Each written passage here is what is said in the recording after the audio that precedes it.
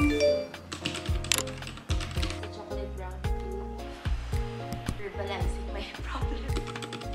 He was prescribed with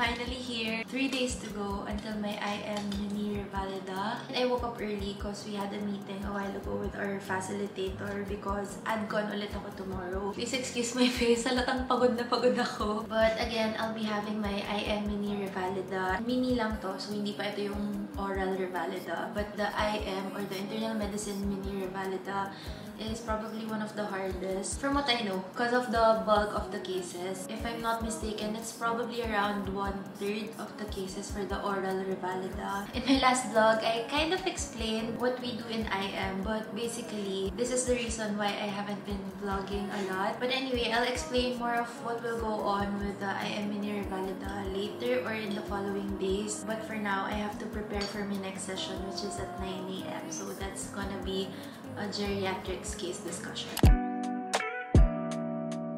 Hi guys! So, it is 5:44 in the afternoon and hindi na ako masyado nakapag-update but a while ago we just had, yun nga, yung geria case discussion. We had an ER con a while ago from 1 to 2 PM. And now, I'm actually on break. Kanina pa kami nag-aaral. Usually, this is how our afternoons go.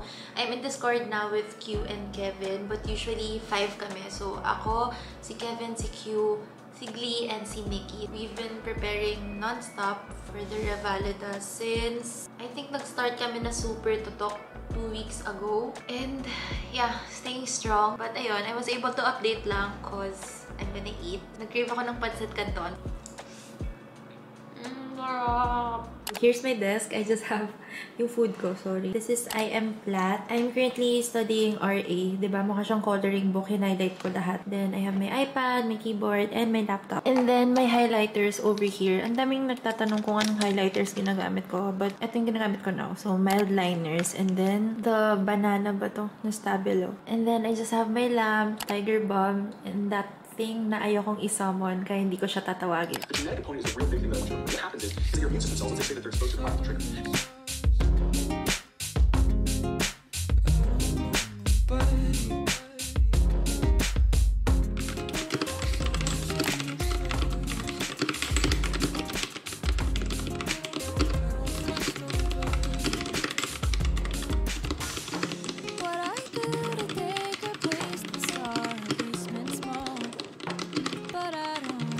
So, I was actually planning to fix my room tonight kasi ayan, sobrang gulo niya. And for Revalida kasi, of course, it has to be fixed. But as I said, adcon ako tomorrow. Hindi pa namin naka-clinch yung diagnosis kasi parang feeling namin kulang yung na-elicit namin from the history. So ngayon, ang dami naming conditions na kino-consider and konti na lang baka crazy na ako. Anyway, ayun, shinare ko lang cause di before kami for adcon, yung dalawa sa amin will be having their mini-rev sa Thursday and then kami ni Q sa Friday. But we still have to do this. And on top of that, sobrang active ng mga profs sa rotation na to. I'm in my endo, nef, geria na rotation and halos every session may kailangan kaming output. Anyway, I just updated and I'll see you tomorrow but it's still gonna be a long night for me. So, I said I won't update na tonight. But it's almost 4 AM and I'm gonna go to sleep. Hindi ko na kaya. I wasn't able to study at all because sobrang daming gagawin. Hi guys, so it's the next day. Actually magpo 4 PM na. And I don't know if you guys can hear it, but it's raining super hard. Classes were suspended today because of the typhoon. Nagsistart ko nang ma-feel yung physical pagod. Grabe, kung isipin nyo, parang, hala, mini-Revalida lang naman yan. Well, we all have our battles and the past few weeks have been tough, both with school and just life in general. Actually, I'm not sure if I'll be able to finish studying all the cases, but I just hope my case is something that I know. And I just really want to get through this knowing that I assessed and managed the patient properly. So ayun, reminder lang to check up on your friends, your family, if they're doing okay, and always check in with yourself if you're doing okay. Recently, I've been getting a lot of messages from you guys telling me that everything's gonna be okay, how I'm in this position because God knows I'll be able to handle whatever comes at me. And honestly, it just amazes me how I don't even know most of you personally and how nobody actually knows what I'm struggling about. But you guys, for some reason, still know the right words to say. Like, without me even verbalizing my problems. And with that, I just wanna thank you guys. Kasi ang tagal ko din nawala. And it's also been a while since I opened up sa vlog. At some point, I felt like it wasn't necessary. But then, yeah, I realized eventually that this small circle that I have, these people actually care for me. And there's nothing wrong for me to show what really goes on behind the scenes. So, okay lang if wala kang pake. Ganun naman with social media, the internet. You take what you need and filter out what you don't. I know that I'll be able to look back sa vlog na to, or maybe tatawanan ko pa yung sarili ko for being so stressed about this and my other problems. Pero for now, I just wanna be real. Ayun lang naman. Kailangan ko nung gumalaw. I feel like this day is gonna be a long day pa rin, kahit it's already 4 p.m. Tomorrow, we have 2 cases to prepare for. And medyo madugo sila. So, probably, hindi na naman ako makakapag-review na maayos for mini-rev. So, again, fingers crossed na lang na naaral ko na kung ano man yung nabunot kong case. Ayun, I'm sorry if I'm so chatty. But, yeah, I'll still bring you with me through this day. Kahit na feeling ko, sobrang bigat. Sobrang bigat ng araw na to.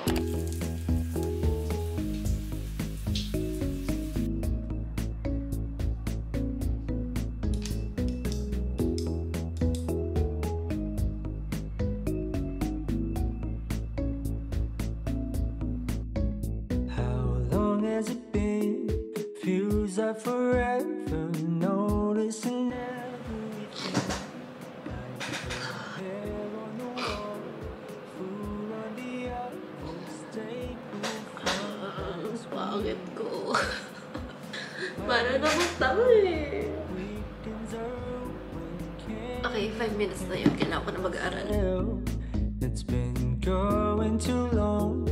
More than a nuisance, what has it done to the world?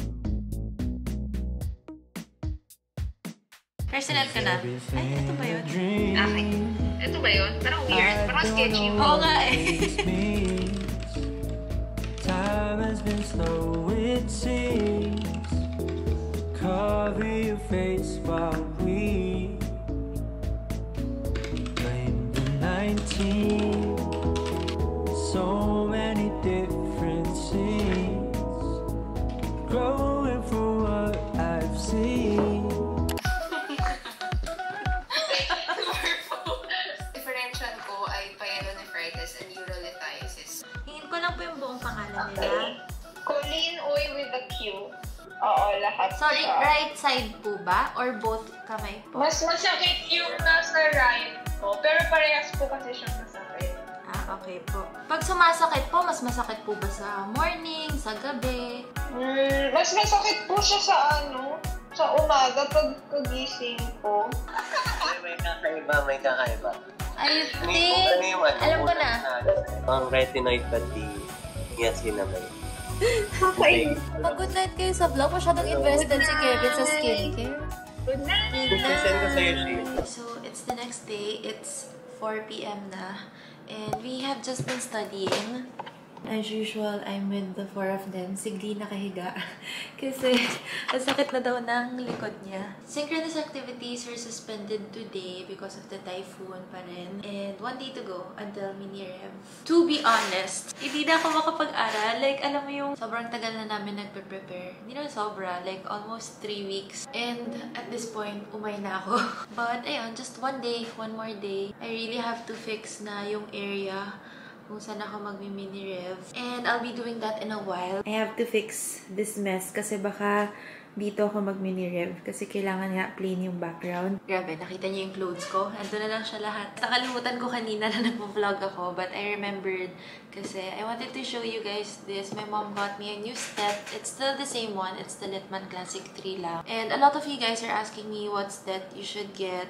And I think you should invest in a good stethoscope. My old one will be going to my mom kasi lagi niya din naman hinihiram. So, she got me this. It's a chocolate brown tube. And then this steth tag. I've had this before na transfer ko lang. So, yeah. Wala lang. Na-happy lang ako kasi akala ko hindi na ako ma-excite sa steth. But when I got it, it's so pretty. Anyway, my break is about to end.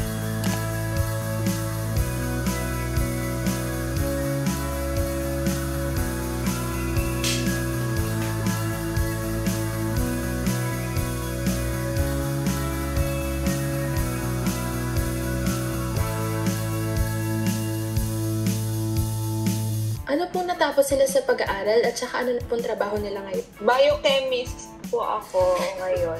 Okay, what is your prognosis? Prognosis for the patient. Nakatakot. Practice daw, practice. Sabihin mo na lang na ano, pwede bang remission? Remission is possible as long as the patient would adhere to treatment. However, relapse is still Skin turner. Okay. Patient shows no signs of dehydration.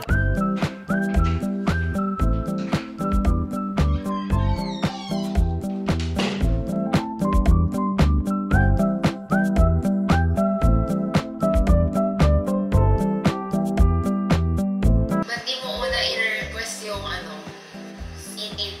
The thumb sign, Western mark sign, something like that. Memorize na. Is that definitive, doctor? However, I have a question again. Okay, good. yes. Will you or will you not request for D-dimer? So at this point, based on the Wells criteria, Sabi niya baka tulad daw RT-PCR. Ooh! Bakit wala yung COVID sa differentials mo? I have What type is this? pardon. Yes, I think so. Be confident. Yes, I believe. Now there is regularity. The regularity is regular. Dr. Piano, what would you expect in a patient's ECG with pulmonary embolism? Ako, alam niya yan. There might be presence of Q1, S3, P3, S1, 2, 3, Ano ibig sabihin nun? S1, deep S wave S-wave. sa lead 1. right ventricular strain. What does that mean, Doc? I don't know. Pero ano siya? Anong use yun? Sabay tayo, magkatutbrush din ako. Wait! Makinig kayo sa akin. I-yield ako. Okay, okay. Pag compensated, walang complications or stage 1 and stage 2. Hindi na tinapos si Shayne child. Hindi naman, ito na kasi send ko na. Masyado pa. Acute pancreatitis, basta IV fluids, NPO. 3 to 5 days. Diagnosis, live base. Level. Live base na more than 300. Mabubuhay ka na din. Ilang lang importante mo. Good morning. Okay, so it is 8 a.m. and today is the day that the Lord has made. I don't think I was able to update na last night. Parang puro montage lang yung na-take ko. As you saw, I fixed na my area. And the mini rev is in 2 hours. But I just remembered na I wasn't able to explain to you what's gonna happen. Because diba, yung first day ata, I told you that I was gonna talk more about the Revalida. But I never got to because of the Revalida. Oh my gosh, tabingi ako. Pero hayaan nyo na. Anyway, what's gonna happen is we will be given 10 minutes to take our history and physical exam, and then 5 minutes to gather our thoughts. Pero hindi, hindi open materials, hindi open book. As in, just for us to know what we're going to say. Then sa next 15 minutes, we're gonna state our case. So, ayun. Yun lang naman. But at this point, parang wala na akong ma-feel, pero at the same time, nasusuka ako sa kaba. Yeah, I'm gonna get ready and then I will see you later. Hi! Good luck! Wait for us. Basta pala after nila mo pa.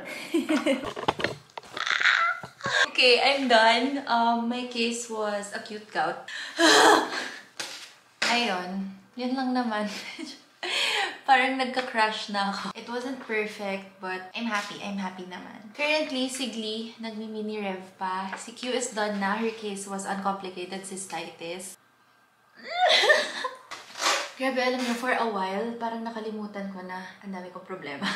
Ayun, I'm gonna go down, have lunch with my family. I haven't spent time with them in so long. Like, I would see them na lang during meals. And sometimes, hindi pa ako nakakasabay kasi kapag super puyat ako, hindi na nila ako pinipilit bumangon for lunch. And ayun lang, thank you ma. I know you're watching this. Pati si Tito na low-key kino-comfort niya ako kahit ayaw niya magpahalata. And I also know you're watching this, Nikki, Q, Glee, Kevin, G, Tanya, Aika, Vega, yung mga lagi kong kasamang mag-aral. Ayun lang, it's still a long day kasi meron pa kaming conferences and case discussions. But for now, I will go down and have lunch with my family.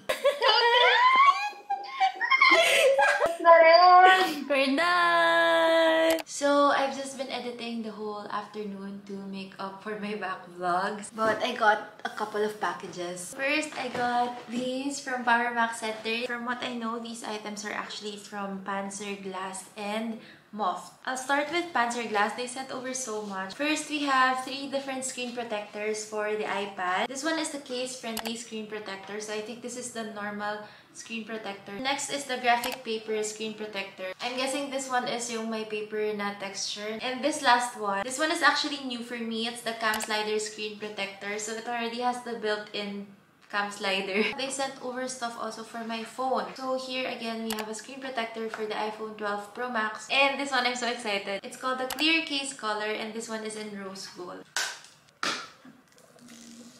Alright, so pretty. This is what it looks like. And lastly, for Panzer Glass, we have these. I actually don't know what these are. Antibacterial screen cleaner. Of course, I'm going to be sharing this with my family and my friends since I think I'll be face-to-face na again soon. As I said, I also got an item from Moft. If you guys remember, I've shared an item from Moft already before. Yung laptop stand that you stick under your laptop. Not all the time naman I can carry around a laptop stand. So that's very convenient. They gave me this. It's the foldable 5-in-1 sit stand laptop desk. So it has 1 standing mode and 4 sitting modes. I got it in the color silver. So it looks like this. I will update you if I do get to use this and how it will help me. So that's it for the items from Power Mac. Thank you so much Panzer Glass and Moft and of course PMC for sending over these items. I actually have one more package. This is from Lego. It's called the Ambient Light Lego Letters and of course I got the letter S. I'm actually thinking of giving this to Sean because I feel like bagay to sa room niya. USB siya, so I think we can try it here sa laptop ko.